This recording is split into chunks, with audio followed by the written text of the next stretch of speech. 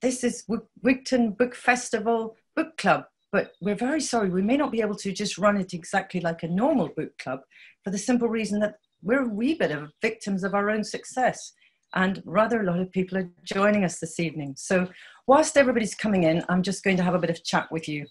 I usually chair events at Wigtown Book Festival occasionally, mostly countryside events, animals, birds, wildlife things. I'm Polly Puller, by the way. I'm also a writer. And tonight is Patrick Laurie's event on his wonderful book, Native: Life in a Vanishing Landscape. I read this already twice and I'm halfway through it for a third time. And the reason for that is because I absolutely adore this book. It's absolutely incredible. It has really made a very, very big impression on me. It's incredibly moving and it's just, Patrick's got a lot to say and his text is just lyrical and beautiful and it paints Galloway as it really is. And the saddest part about it is that even since he wrote it, about 18 months to 2 years ago, things have changed. So the book is really very, very important. It's a piece of very important social history. Anyway, I hope we're going to settle down because this is going to be your event tonight. You're going to be able to post your questions.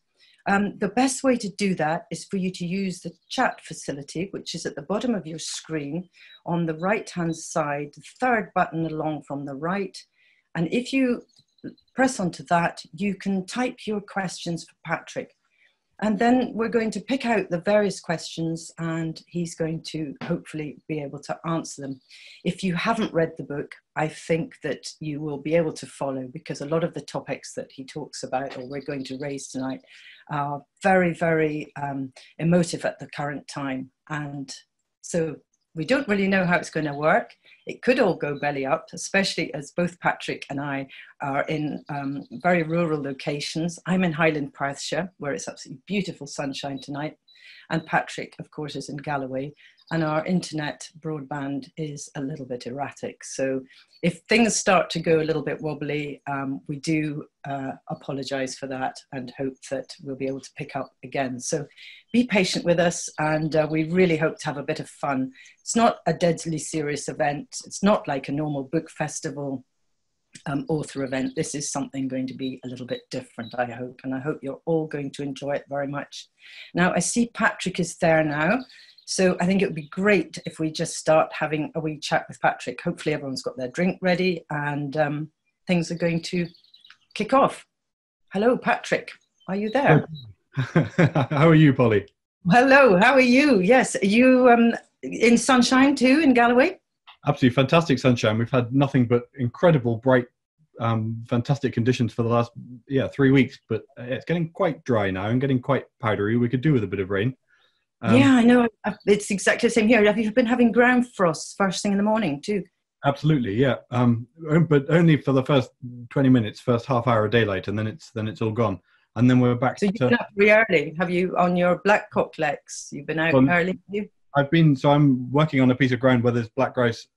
It means it's my excuse to defy the lockdown. If I'm there anyway, it just so happens that I can go a couple of hours earlier and make an earlier start than I normally would be making. But black grouse have been doing, well, they're doing really badly in Galloway at the moment, but they are there and they have been displaying the last few days. So it's been really worth the sort of 4:30 in the morning start. Is it like a bit late this year? Is it later than usual? I think it's late this year. We usually expect to see it peaking sort of this week, and we're really now only seeing things starting to kick off and really get going now. So, but then it's weird. A lot of the rules that apply for black grouse in other parts of the country don't apply here because we've got so few black grouse. They're basically trying to make ends meet, and it's not easy for them. So most of the rule book behaviours that you'd expect to see elsewhere just don't apply here.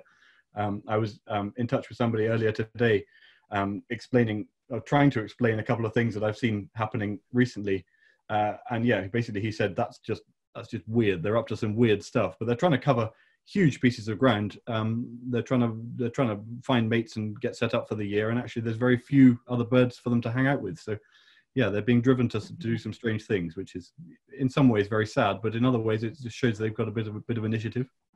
Well, that's very good. It's a bit like being a man in a rural environment. You've got to go out and look for a partner, haven't you? It's not always that easy. If you sit around, nothing happens. Yeah. Yeah, exactly. So what have you else have you been doing today? How are the beasties? Have you been out with the cattle today? Yeah, so I've got cattle that are going out onto the hill ideally in a week's time. So I've got to get them. They've all been in different places over the winter, and it helps if they're going to be part of a gang and they all know each other and they've got a bit of a herd dynamic going. So I've been putting together cattle that don't know each other very well and trying to get them to sort of come to a bit of agreement with each other, which has been quite fun. There's been a lot of shoving and fighting and pushing about, and some of them have gone off in a sulk. And but I hope by the time we get to 1st of May is when I'm trying to get them out there. Hopefully they'll have settled down and they'll be a bit more of a team and they'll be able to know each other and work together. And I don't end up with cattle that effectively you open the gate and they'll just vanish off in different directions. They'll know each other a bit better. So this is. And you're supposed to start calving fairly soon, aren't you? Yeah. So calving starts in a fortnight. The slight frustration of today has been that I've spent the last month making a horn-handled crook, which has been a real labor of love. I've spent hours sanding, dusting, oiling, straightening this hazel shank and putting an African blackwood collar on it and getting it all absolutely sorted. And the first opportunity I had to work with it today, the thing's broken. So that set me back. I was pretty livid when that came to be, but I suppose probably I've designed an ornament rather than a functional piece of kit. So I'm probably paying the price for that. No, well, the next one will probably be better. So well, the book, Patrick, I think you know already that I think it's the finest nature book I've read for a very long time. I call it a nature book, and that's actually quite a broad title for it because, in fact, it encompasses so many things. Like most authors, you're very hesitant and self-denigrating at this stage, you know, and it's so unfortunate for you that book launches and festival events are all off. But I think this is a book that's going to fly, whatever. It is just absolutely enchanting, passionate. It's got everything in it. It's just so multifaceted. Are you beginning to feel a little bit more confident about it now, or is that a silly question? No, it's funny. I was very happy with it when it was written, and that was then 18 months ago. Everything has changed. There's pretty much nothing still standing in terms of what I'm trying to do with the farm. Everything's moved on from there now. So I suppose a little bit insecure about putting out something that was written so long ago. And also, too, I've had pretty much no reception, no feedback, no idea really how it's going. So I've had a couple of scraps and bits and pieces, but really I'm working in the dark a little bit. I just have to sit with fingers crossed and hope that people like it, really. I think they will. I think it's, and the fact that you're such a, countryman born and bred, it really shows all the time. It's not just a romantic story. It's absolutely incredible. Now, I'm hoping that some people are going to have some questions soon. And as we explained at the beginning, I tried to explain at the beginning, if you use the chat facility and type in your question, we can start taking some questions and involving people in the audience. It would be really super if we could start to see some of these questions and then we can single out some for you to answer. Is anybody about to type something for us? No, not too much coming in just yet, but that'll hopefully happen. In the meantime, I want to ask you more about the situation with your curlews. Are there some curlews on your farm at the moment or not? This has been a funny year, actually, for curlews. What with it being so dry and curlews needing damp, soggy, boggy conditions, they all arrived with a great drum roll and fanfare about a month ago. And then most of them have just gone away again, which I suppose doesn't really give much of a picture. On a part of a general 10-year trend, we've seen a huge decline in curlews on the pieces of ground where I work. We've gone from 8, 9, 10 pairs 10 years ago down to 2 and a bit, really. This spring, I mean, they're sort of inbuilt. They've got fail-safe mechanisms. They live so long that in a year like this, they can take a look around and say, nah, it's not really worth it, and go back to the sea, and then they'll maybe try again in a better year. They've got that kind of huge longevity that means they can basically draw stumps and try again, whereas birds that work on a faster turnaround, like lapwings, they really need every year to count. And so we've had curlews displaying here at the farm the last few days, but very little compared to what we'd normally see. And I suppose that's much more to do with the season than as part of the general decline. But everywhere you go, this is one of the misleading things about curlews, is you talk about curlews and try and get people tuned into the idea that they're declining so quickly, and people say, well, I see them, they're all over the place. And particularly on the Solway, the Galloway Solway, curlews are very common, particularly in the winter. You see hundreds of curlews. I think probably the slightly misleading thing is that we get a lot of migrant curlews, which come to this country from Finland and Russia, and they come for the winter, and then they go back to Finland and Russia in the spring. So actually all the birds that we see until about February aren't our birds. And the real telling thing now is how many birds do you actually see out and about and around you when you're in the countryside. And I think Patrick, I'm just going to interrupt you there, because there's a question here from somebody who says, what are curlews? So I think we need to clear that up. So yeah. Curlews. So can you just quickly explain to people what curlews are? I was carrying on as if everybody knew, but of course why should they? So curlews are way. And that's one of the things too that I was quite keen to put in the book, was actually to try and bring everybody along by trying to explain essentially what a curlew is, because while I assume everybody knows, because they're a really important part of this place and my surroundings, a lot of people don't know. They are, I don't know why people always say, when they're asked to describe curlews, they always say, well, they're the biggest British wader. Yeah, they're the biggest British wader, but that's probably not a very helpful description. They're a moderately small-sized brown speckly bird with a down-curved beak. They've got a white arse, and they stand probably about the size of, probably the height of a pheasant, but about the body volume of a bantam, or a much smaller bird. So they're very bony, very, they're very skinny, very sort of gaunt birds, but actually they look a lot bigger than they really are when you get one in the hand. I think probably the important thing about curlews is the sound of the curlew. If you have no idea what a curlew looks like, no idea what it does and how it spends its time, I think there's an awful lot of people who hear a curlew and they go, oh, I know exactly what you mean. I know that. Partly that's partly a reason why, partly because the birds have a fantastic call, but also it's used all the time in television and radio. It's a really, it's almost overused, and quite often it's frustrating for those of us who are quite nerdy and quite picky about this kind of thing. They often play curlews in the background, give a bit of atmosphere to shots and scenes where curlews would never be. So sometimes you hear curlews displaying in a forest. Well, they'd never go in a forest, but it's such a sort of a haunting, exciting, evocative sound that I think an awful lot more people would know what a curlew is if only they could hear it. It would have been great if I could have just flicked a switch or clicked a button just now and we could all have heard it, because I think there would be a... Mr. Crick, we should have done that. We've got Deb Harley here, and she has said, I haven't read the book. Can you give us a general overview plus something about you as an author as well? So that's just a quick one there from Deb Harley. Sure. I've really struggled with this. Even when I was first writing the book, and interested pals were saying, what's the book about? I really struggled to give a clear answer, because in some ways it's a book about farming, some ways it's a book about conservation, in some ways it's a book about Galloway and history. It's got a lot of folklore and sort of local stuff in there, but also it looks at the countryside more generally, and actually what we expect from the countryside, and actually how we've got to a place now where we're making decisions about what we want from the countryside. All of this is like huge sort of stuff and fluff around. I would love to be able to give a really succinct answer and just say, that's exactly what the book's about. But I think, without wanting to push the book, I think you've kind of got to read it, because it ended up, initially, I was looking at it earlier, some early drafts. It was called the Curlew Book when I first sat down to do some drafts and do some work on it. It was called the Curlew Book. And it was only later I realized that it's about way more than just curlews. And in some ways, curlews seem to represent an awful lot more about wider land use. Patrick, there's another comment here from Alan Smith. I'm slightly surprised that you're indicating that the launch is low key. Your book and reviews of it are everywhere. Somebody's doing a very good job on your behalf, including your brother, who pointed me in the direction of Native, for which I'm very grateful, as I loved it. My sister's already had a copy for her birthday, the nicest book I've read about Galloway for a while.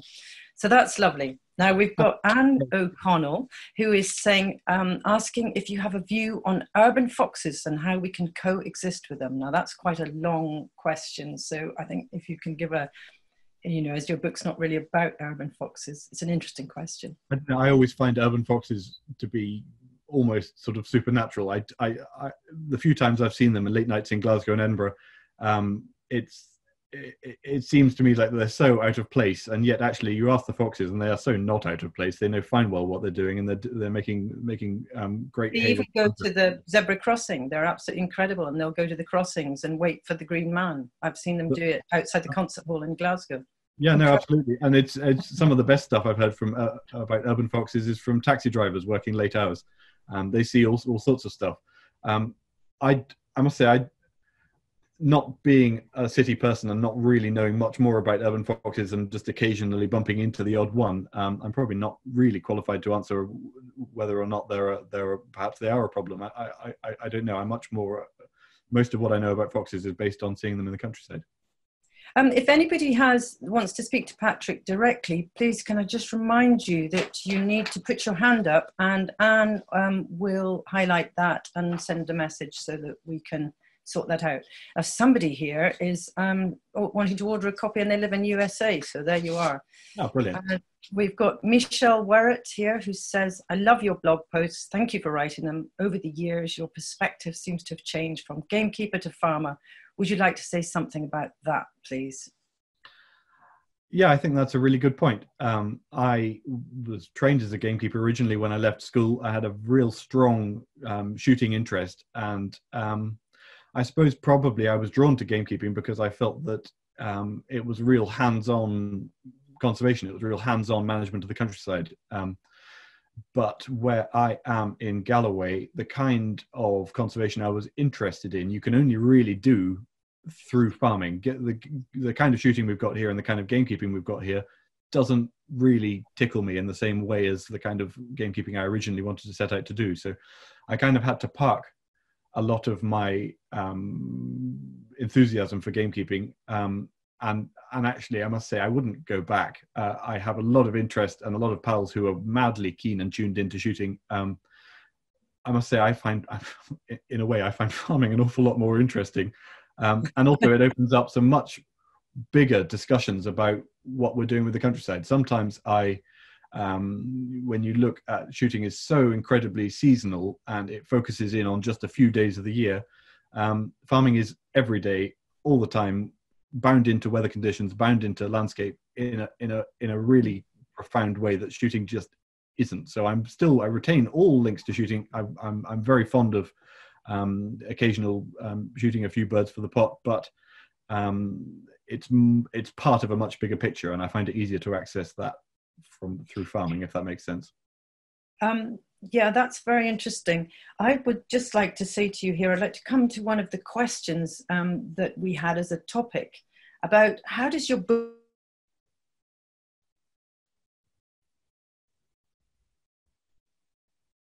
You went, Polly, I couldn't hear you. What did you say? How does your book balance the idea of nostalgia and progress in the countryside? I'm really keen not to be nostalgic about the countryside. I was always really keen in putting the book together to produce something that was realistic rather than sort of rose-tinted and all retrospective. I think there's an incredibly undervalued resource in terms of rural heritage. And I think that there's massive, deep wells of interest and intrigue around how the countryside today, why the countryside today looks the way it does. But at the same time, we've got to be pragmatic. I was always keen that I wasn't trying to run a museum piece. I was always keen to produce something that was relevant to the modern countryside. What's really interesting, though, is over the last 5-6 years, starting out looking a little bit old-fashioned, the way agricultural policy is going, the way subsidies are going, the way payments might be going in the future, a lot of what I'm doing now suddenly seems an awful lot more relevant than it did a few years ago. So I am on the board of the Nature Friendly Farming Network in Scotland. That's really gaining traction. For a start, that didn't exist even a few years ago, but that's now gaining traction as part of a wider sort of appreciation of what agriculture can do for conservation. And so I'm really keen to make sure that the kind of farming I do remains relevant. I'm not, don't just completely go out on a limb. As much as I would love, God, I would love more than anything to have Clydesdales and work Clydesdales. But Yes, I, brilliant. for a start, I simply don't have the time to do that kind of work. But at the same time, it's really important to me that I can still have conversations with people who are running probably what you describe as more commercial operations than what I'm doing, to make sure that I don't just, yeah, as I say, don't just vanish into like a living museum. I'm quite keen that I keep in touch. Now, Lucy Merkis from Berlin, who's done a great job on organising events and things, she says she's keen to know how you find the time to write. You seem so busy. What's your writing routine? She's asking. That's kind of easy to ask. I just love writing, so I make time for it. I force time for it. Sometimes I think that there are absolute sitters, real obvious stuff that I really want to write about, and that kind of blows away anything else I had planned for the day. I end up just doing that instead.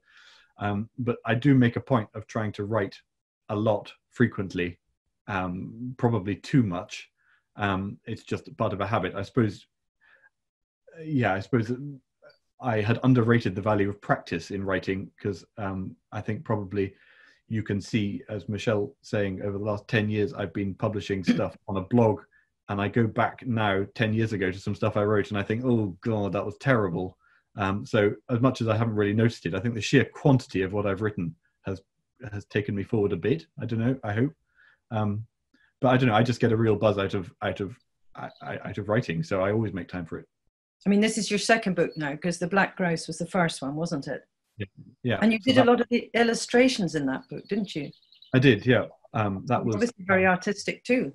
That's kind of you, Polly. Yeah, and I suppose it was interesting too, because the temptation was there to offer some illustrations for this book.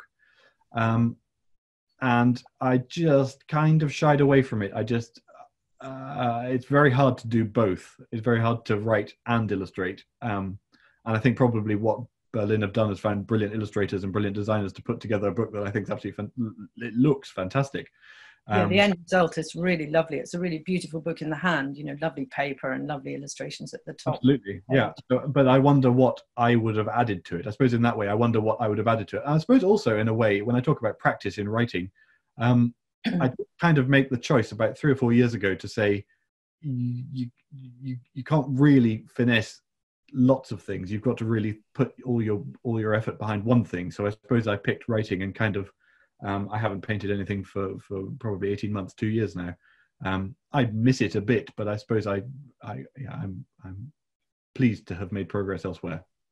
I think it's important. I tell you, we haven't really raised the subject of the Rigget Galloway, and I think you need to tell everybody about Riggets, because you've had people ask you about, you know, whether they're just another belted Galloway, and of course they are certainly not. So would you like to explain a bit more about the Galloway and the Rigget Galloway and the belted Galloway? Absolutely. I think Riggets are just the best. I think they're incredibly aesthetically, they're absolutely stunning. I think they're really, really beautiful animals. I find it kind of fascinating that their origins are really, really ancient. They come from the very, very sort of start of Galloway cattle as a breed. Belted Galloways are extremely famous, and they've covered a lot of ground, and they've got a huge global following all the way across the world. I rather liked the idea of Riggets being a little bit more obscure and a little bit less known. So the Rigget markings themselves, it gets to be a very convoluted, difficult, tricky story, and everybody's got a different take on it. And I suppose in the book I had to just choose one and go with it. But I'm ready to be gainsayed. In fact, I've already been gainsayed by a couple of people who said, "Oh no, that's not where they came from." The reality is that it's classic, Polly.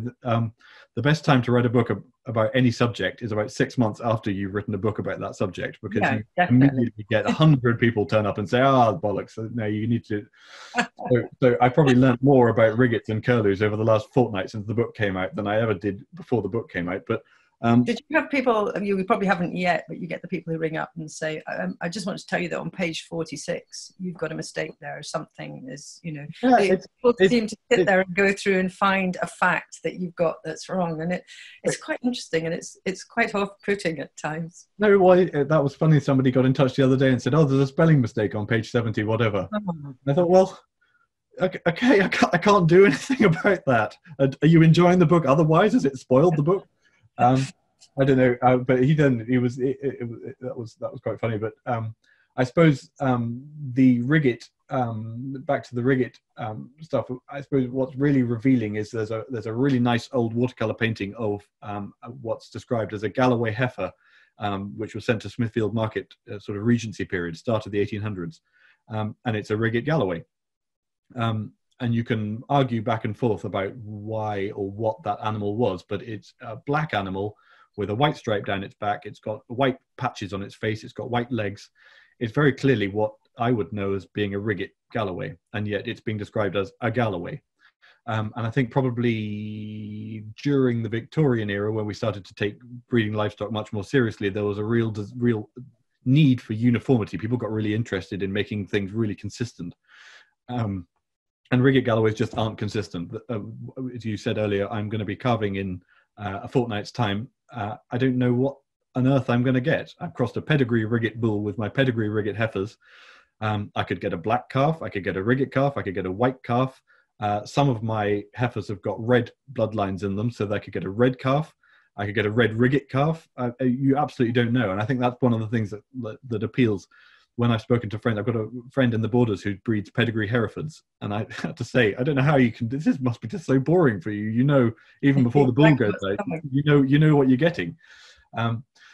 But generally, it seems that Riggets just weren't really approved of because they're quite irregular, because you don't really know where they're coming from. They're a very ancient breed, aren't they? I mean, it's a really old breed. They're very old-fashioned, and what's interesting, I think, probably to cut loads of corners on this, is that when you look at in some of the Irish breeds look very like Riggett Galloways.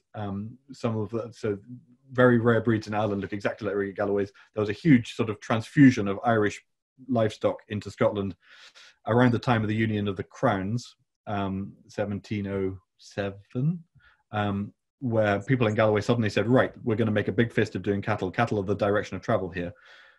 It'd be interesting to trace it right back and see maybe that's originally where they came from. But what's really interesting, what tickles me about Riggets is that they just pop up here, there, and everywhere. So you can cross two black Galloways, you can cross two belted Galloways, and out of nowhere, lightning seems to strike. Every now and again, you get this throwback. And that's kind of, by my understanding, how Riggets kind of rose back into prominence again. But the genes are very, very recessive. The Riggett genes are very recessive. So if you've got a Riggett calf, you can be quite sure that you're dealing with very old bloodlines, very unimproved bloodlines, very, very traditional stock.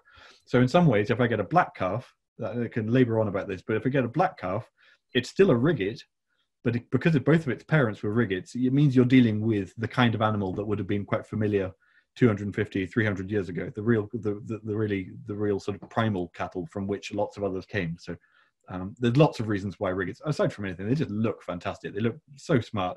As much as people get very excited about belted Galloways, I think Riggets stand head and shoulders above them. And also, I would say, paying food bills, paying to keep them. Riggett Galloways are a lot thriftier.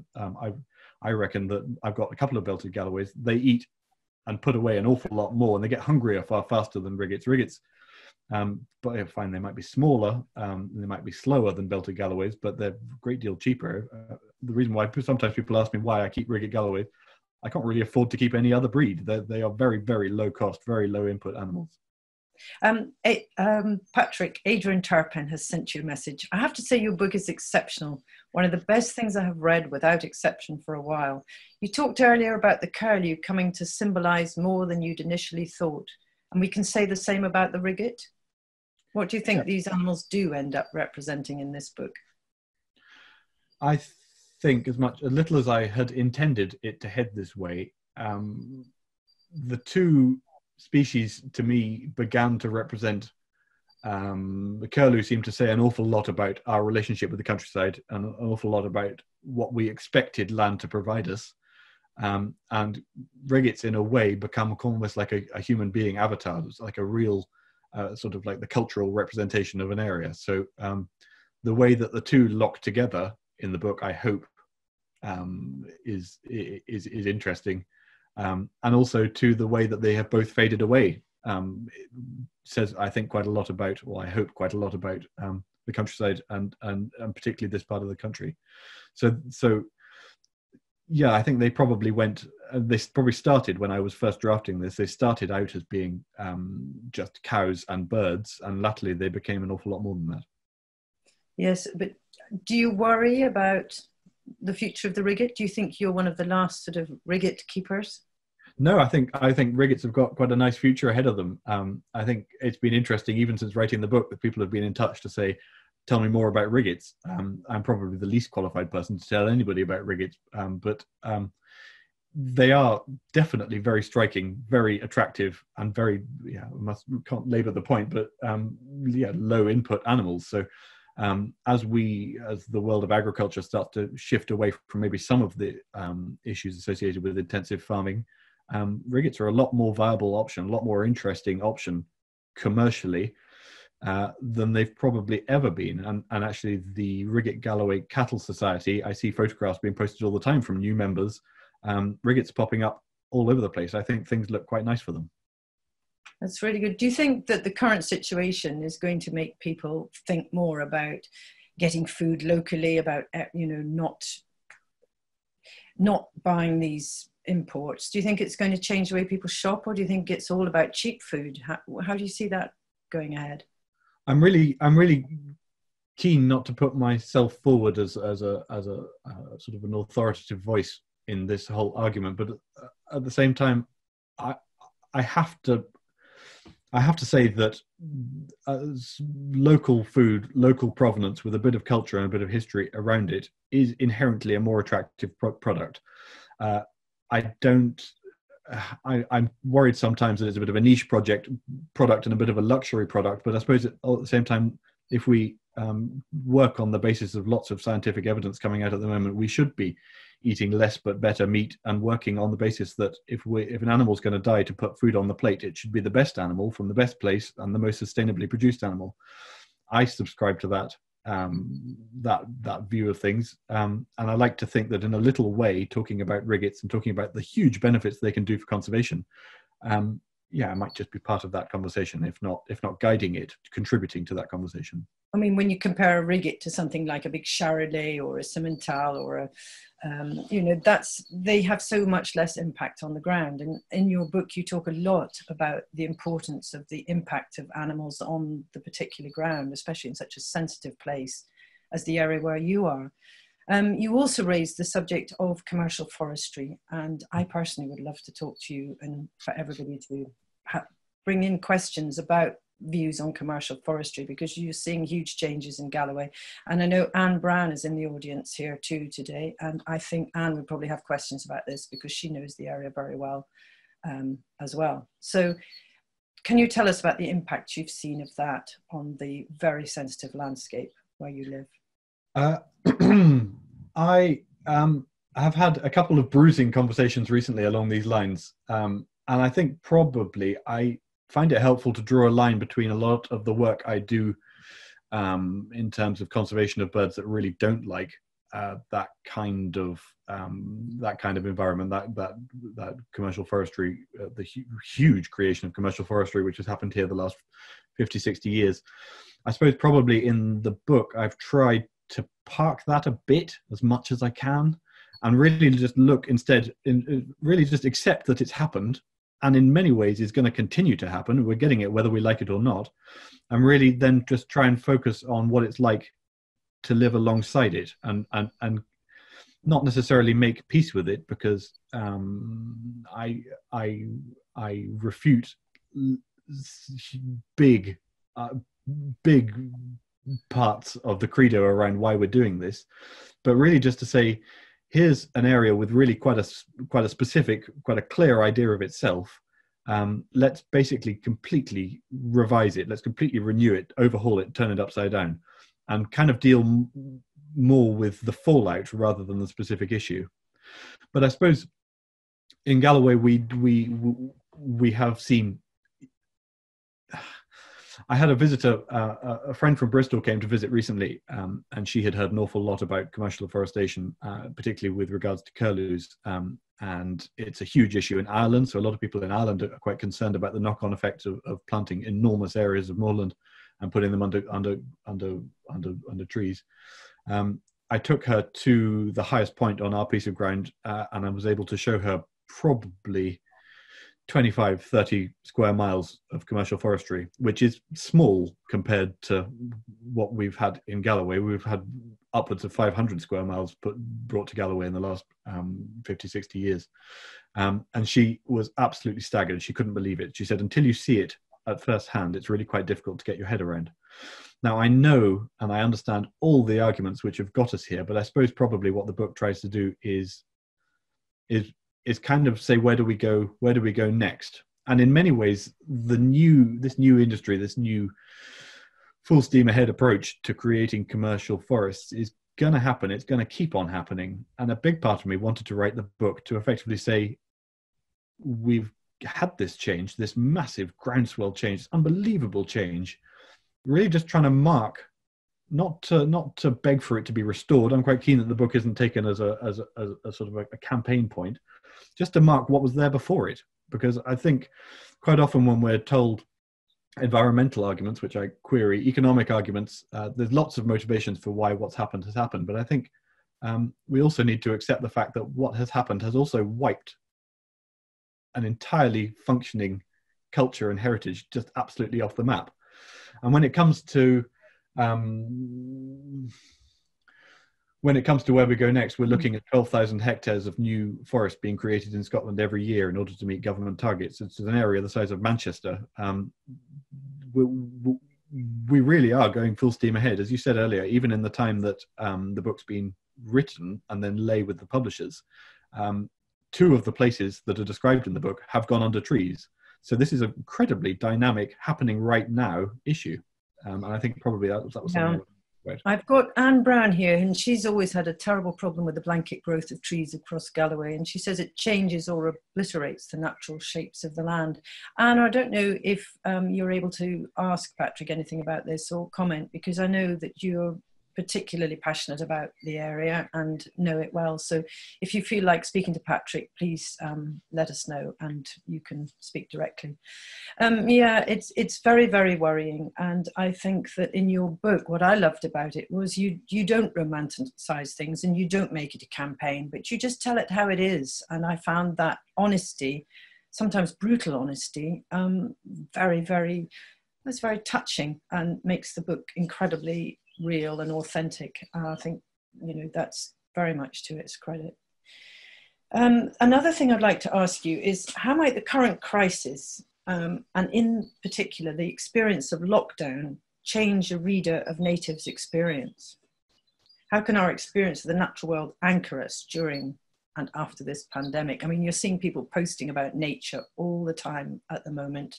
Do you think these people who probably had nothing to do with nature before, if you don't mind me saying, do you think they'll stick with it? Or do you think after this is all over, say 2 years down the line, they'll forget about the natural world and its importance? Big question.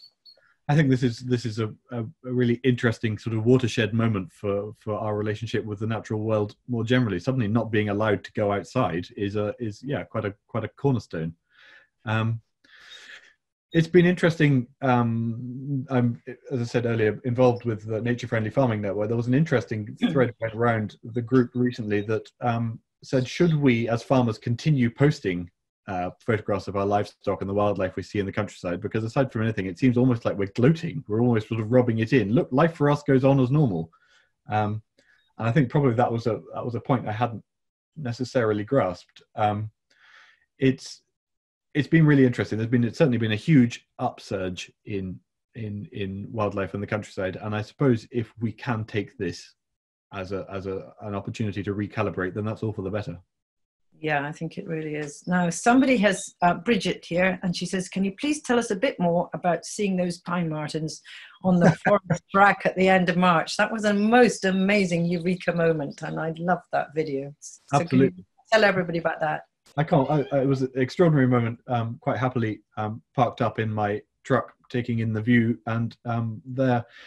This is an old defunct railway line, so it has very few bends and corners in it. You can see right the way down the length of it, and I saw what appeared to be either a bird or a shadow or something very small flickering off in the distance. And it would probably be 700-800 yards away. And I had time to put down my coffee, had time to find my binoculars, and I thought, oh, look at that, it's an otter running towards me. And then the otter became two otters. And I thought, well, there's something odd happening here. And at about 500 yards, they continued to sprint towards me. About 500 yards, I suddenly thought, oh my God, it's pine martens. And so I then had time to put down my binoculars gently, stretch luxuriously, reach for my camera, and I managed to get a video of them coming closer and closer and closer and closer. And it's quite funny. They're so hell-bent on chasing one another that they don't even seem to notice the car. So they ran straight in underneath the car and had a huge fight under the car. There was lots of screeching and scrabbling and dust flying everywhere. And then, as if somebody had flicked a switch, they then ran away again. And then I then sat and watched them for about 3 or 4 minutes running away again. I posted the video on the internet, and it was seen by 150,000 people saw it. And nobody could quite believe what I had seen. I suppose also in relation to your coronavirus point, it was interesting. A few people had said, oh, well, it's nature restoring itself because there's no people in the countryside. Nature's becoming more bold, and wildlife that you'd never normally see is coming out and about and being more conspicuous. Yeah, I've seen some evidence of that, but not with those pine martens, because for a start, that's a place where nobody ever goes full stop. But also they ran out of a forest which at that second was being clear felled. So that forest was probably busier than it's been in the last 20 years. And so I think probably a few people who know more about pine martens, including you, Polly, people who know more about pine martens than I do, had reckoned it was a mature male chasing off a young male. But it was my first encounter with pine martens, and they shot. A pretty good first encounter. Bloody right. You even had a cup of coffee in your hand. I couldn't believe it. I mean, talk about jamming. They went. I've been admiring them from afar for years. I never thought that I would get such a. You really, as they ran past, you could have reached down and touched them if you had a leather gauntlet or... Absolutely incredible. Now we've got a comment here from Marcia, who says, this is sort of going back to what we were just talking about. The world needed a rest from people. Animals are roaming around, and I hope it lasts, that we appreciate the earth. Today is Earth Day in USA. So that's a sort of thought-provoking comment. Yeah. Now, I've also had Alan Smith, and he's asked if any of your cattle have gone into the food chain yet, and if so, have they gone to specialist outlets? If so, who and where? Now's your big moment to be promoting Rigget Galloway's. It's one of the themes in the book that hill management, upland management is dependent on very, very slow processes. And it was one of the things that was drummed into me quite early on, is that in hill farming and in land management in the uplands, you have to pick a thread and stick with it. And you can't chase the trend, you can't chase the fashion, you can't ditch stuff and move on to other things which you think, oh, there might be money in that just shortly. You have to sink in and ride the ups and downs with it. And so here I am, 7 years into this project, and no, I still haven't got anything yet but it'll come. Now we've got a thorny one has just come up here, Anne without an E, and it's pine martens have been introduced by the Forestry Commission, but they're killing the red squirrels. Any views? Well, I've certainly got some, but you must have them too. Absolutely. We hear lots of stuff about pine martens and red squirrels. We've got really fragile population of red squirrels here. We've had grey squirrels coming through recently, and I know that there's been research into pine martens killing more grey squirrels than red squirrels, and thereby helping red squirrels. I probably take the view that I think there is space for both of them, and I think if you get a chance to see a pine, I can't overemphasize how seeing those pine martens up close kind of transformed my understanding of them. So having been trained as a keeper, part of me was always slightly suspicious about pine martens, but I must say, enjoyed seeing the pine martens as much, if not more, than the red squirrels. So I think that it's unfair generally to expect nature to find a balance, and I think we need to keep an eye on it. But I can't see why there isn't space for both of them. I think if they do, we've also got here a lot of goshawks in Galloway, and goshawks kill an awful lot of grey squirrels, but they also kill red squirrels too. So there's lots of interesting stuff going on here, but never let it be said that I don't take red squirrel conservation very seriously, and I'm very fond of our squirrels and very proud to be living in one of the few places in Britain that's still got any red squirrels. So yeah. We're very lucky here because we have red squirrels and pine martens, and sometimes we've had both in the garden at the same time, and neither take really much notice of the other. So that's quite interesting. And we haven't seen any impact on our red squirrel population since we've had quite a high population of pine martens. But, you know, I mean, that pine martens do have a bad reputation, and they are little devils, but red squirrels will also eat baby blackbirds and various other fledglings. So it's important to kind of remember it all, I suppose. We've got a friend in Galloway used to have loads of red squirrels at the feeder even a year ago. Now it's just pine martens. So that's interesting. You have had the red squirrel pox in Galloway, haven't you? Very locally, yeah. Last year we had very ill squirrels which were sent off and tested and found to have the pox. And right. Since then, I must say, I haven't seen red squirrels in that particular area. So, yeah, it's scary times. And I suppose probably it's been interesting. We've all been saying in Galloway, oh God, the red squirrels' days are numbered. That's pretty much the end of them. Grey squirrels are on their way. Neither at Eaglesfield, neither at Annan, neither at Gretna. They're on their way. They're on the march. The march happened. It seems like the front line of that battle, in a way, has kind of stalled. It seemed for a long time to have kind of stalled in Nithsdale, and they never really.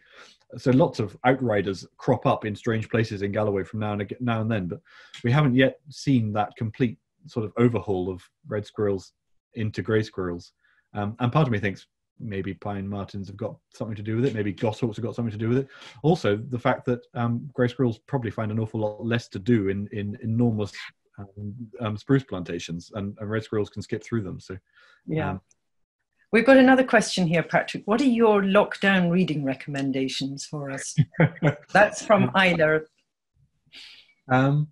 I am working through stacks of stuff at the moment. I like Annie Proulx probably more than any other living writer. Yeah, so I'm working through a lot of Annie Proulx at the moment and finding that just absolutely fantastic.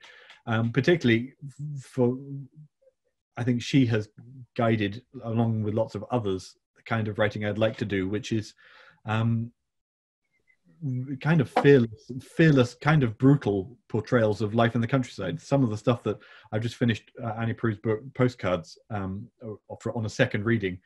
There's bits in that's, I think, some of the most exciting, far more engaging, far more relatable stuff in that than there is in, you said at the start, nature writing and a nature book. I always kind of wince when I hear that expression. I find an awful lot more to take from that kind of writing than I would from perhaps some of the more famous, celebrated nature writers who are working today. Yes, I know. And sometimes, I think we won't. It's very difficult. Sometimes you wonder why. I sometimes think, wonder why that book does well and then another one doesn't. I think a lot of it's about the airplay it gets. And I certainly think yours is going to definitely hit the big time. I think it's going to be for a much wider audience than Galloway. What I feel about it is it's got a message and a wonderful story. Now, there's also a very personal story running through it too. You have feeling about, you had a strong feeling throughout the book about heredity. Do you want to talk a little bit about that? About the importance of heredity? Yeah, it is. I suppose probably I'd always been very aware of the people around me and kind of picking up the reins on a tradition and feeling that what I was taking on was effectively the work of hundreds and hundreds of people who'd gone before me. And I suppose that's quite an onerous burden to lift. So that had always been really, the more I think about it, the more I think that's been pressing on me for years without me even realizing it.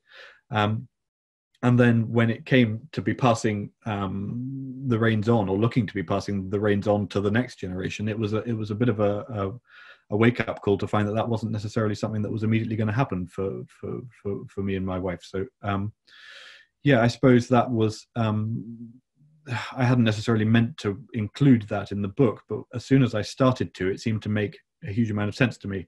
And in a way too, I was I was pissed off because I was working with cattle on a really, really awful day, and I thought issues to do with fertility treatments and IVF treatments.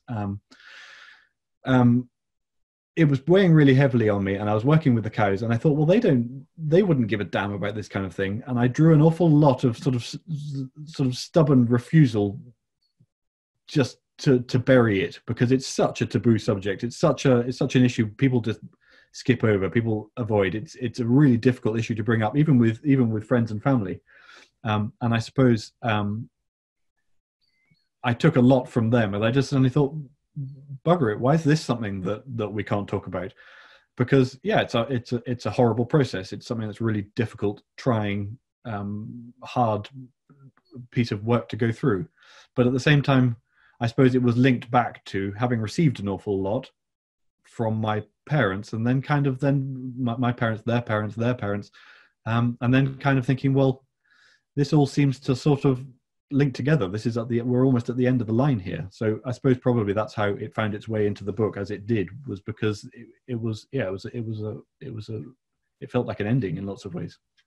There's a very moving thread through the book, and I thought it was very cleverly woven in, and the fact that you dealt with it so well, and you didn't make big issues of it, you just described it as it was. And I just found the sort of juxtaposition between you being out with the beasts and the cattle, you're finding it very easy to get the cows in calf, but things were not quite the same at home, and I found that very strong. You also had a bit of black humor in it too, and I think a lot of people will relate to that, because as you said to me yesterday when we were having an informal chat, an amazing number of people have gone through this, and one of the funniest things is that people hate talking about it, but why should it be a taboo subject?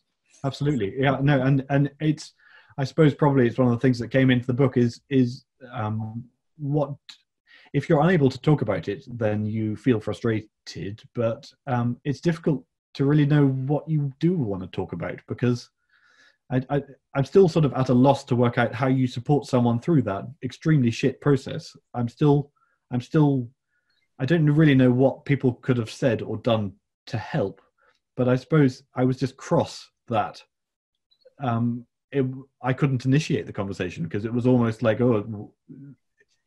almost felt like that it was kind of off limits. And as I say, looking at the cows, working with the cows, I suddenly thought, well, yeah, I suppose that also came out for a few other issues in the book. Working with the cows, I thought, well, they don't give a damn. Why should I?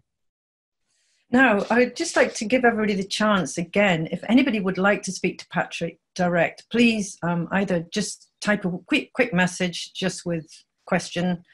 Don't write the question, just put the word question, or stick your hand up, and we will get to you, because it seems that Patrick and I have been chatting and nobody else has had much chance. So please feel free to do that. In the meantime, I want to go over this again to reiterate that it is really a very outstanding book.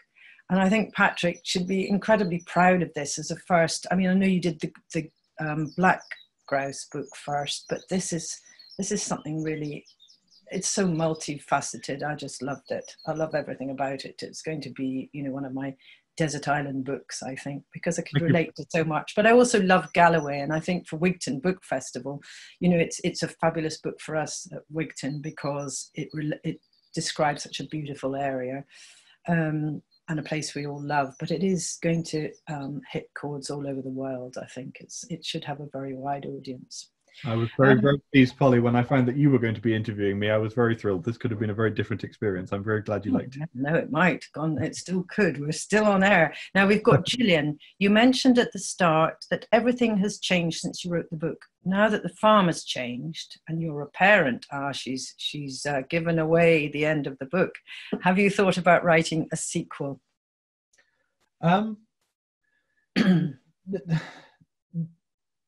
No. I think probably the book was an incredibly demanding experience. It particularly the last 10 days. So the entire book was pretty much rewritten in the last 10 days before it was handed to the publishers. And that was a very, very exciting but very draining experience. I think about it visually. I had a start being like a bookend, and a finish being like a bookend. And as soon as I had the start and the finish together, I was able to fire ricochet bits and pieces back and forth, and then really stitch the whole thing together. How successful I've been with that is up to the reader, but that was very, very exciting. And in a way, I wonder now about writing another book, how on earth I could ever get back to that state again. A big part of me thinks I've said what I felt was really important, and I'm sort of done now. I almost I think it's quite a hard act to follow, because it's and I think it's, yeah. Well, I don't know. We shall see. I still write stacks all the time, but it's very disjointed, little bits and stories and jokes and ideas, and so I'm still writing almost constantly. But it was, I suppose, probably I was looking to write something like Native for a very long time, and then suddenly I found a box to put it in to make it a book, and all the little bits and pieces and fragments came together in that book. How I do that again, or if I want to do that again, I don't know. As I say, I think there's probably something to be said for being done and sitting quietly for a while. Now we've got a couple more questions here, and then I think we're going to wrap things up. We've got a lovely comment from Marcia, who says, "I love your accent, not mine. I live in Florida, but it's a definite New York City accent that I have." I think that's a very charming comment. We've also got from Masha again, will the new book be sold on Amazon.com? And yes, I think it will be.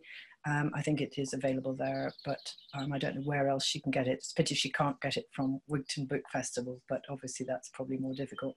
We've got quite a long question here, which might take you quite a lot of answering, but it's from Michelle Werrett on Exmoor. It's clear that shooting, if it happens at all, will be severely curtailed next season because of COVID-19. What impact do you think reduced keeper activity might have on moorlands and wildlife in your area? Oh, sorry, can I just interrupt? Kenny Barr has just come in here, and he says to Marcia, yes, you can get it. It is available on the Wigtown Book Festival website, www.wigtownbookfestival.com. So that's for you, Marcia. Okay, sorry, Patrick. No. Back to that question. It's hard because from my perspective, shooting falls into two halves. It falls into an upland half, which is the management of wild game birds like grouse, and a lowland half, which is released birds like pheasants and partridges. A lot of the upland shooting in Galloway is more or less defunct anyway, which you can make of what you will. It's easier to see now in terms of lowland shooting what the impact's going to be in terms of people getting invested in birds now that they need to buy and bring in. I don't know, it's probably rather a big question. A lot of the people I think probably who are doing standard gamekeeping stuff are probably still just doing it anyway because it's their job, it's what they're expected to do. So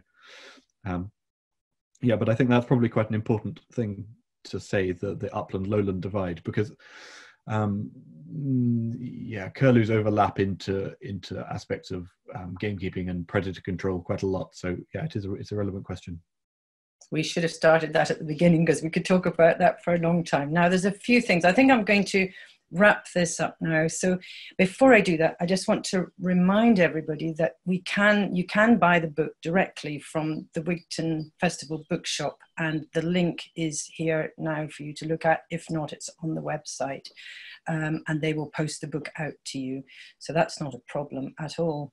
And I also want to remind you that this time next week, 7 o'clock, Wigtown Wednesdays, Wigtown stalwart Robert Twigger, who's a writer, travel writer, adventurer, and somebody we all love at Wigtown Book Festival, will be talking about his book, Walking the Stones. So that's the same time, the same place next week. So don't forget that. And I'd like to thank everybody for being patient with us tonight. Highland Perthshire and rural Galloway broadband has held out quite well. I think there's only been a few little minor hiccups, but anyway, I'd like to give Patrick an enormous round of applause and thank him enormously for being so patient. And also I'd like to urge you all, please, to buy this book. You will not be disappointed. It's fabulous. Thank you so much, Patrick. Thank you, Polly. Thank you, everybody. That's brilliant.